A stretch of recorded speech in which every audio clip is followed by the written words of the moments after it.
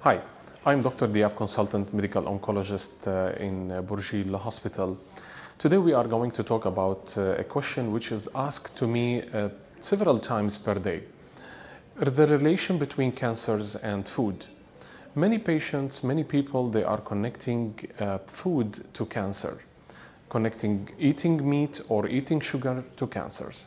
In reality, there is no relation at all between food and cancer. There is no direct scientific connection between them. Many patients, they come and they say that we will stop eating sugar. But in reality, even if you will stop eating sugar for 10 years, whenever we will take a blood sample from your blood, we will find a specific concentration of sugar. There is a normal value for sugar in our blood. So it will be always fixed. If you eat sugar or you don't eat sugar, whenever we take blood sugar in the blood, we will find it there. So that definitely says that there is no relation between eating sugar and cancer. If you are trying to avoid sugar, your body will make it and will find a way how to make it, and it will be there. Again, the relation between meat and cancers.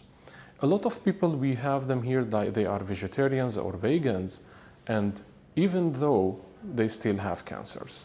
So what is our advice to you? Have a balanced diet and eat up everything. There is no relation between food and cancers. Thank you.